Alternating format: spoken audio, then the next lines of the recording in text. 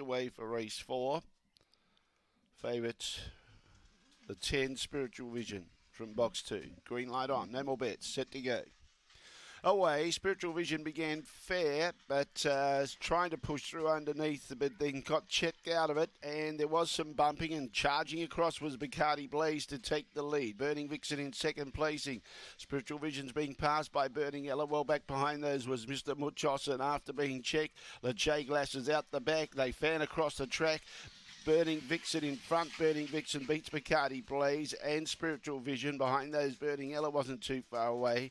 A gap to Mr. Muchos, and Leche Glass was at the tail end of the field. The time was around 23 and 43. 23:43 the time here. It's 7, 8, 10. 7, 8, 10 and 1. Burning Vixen has been too quick for them. A drifter from $6 out to $12. $8.94 was the early split.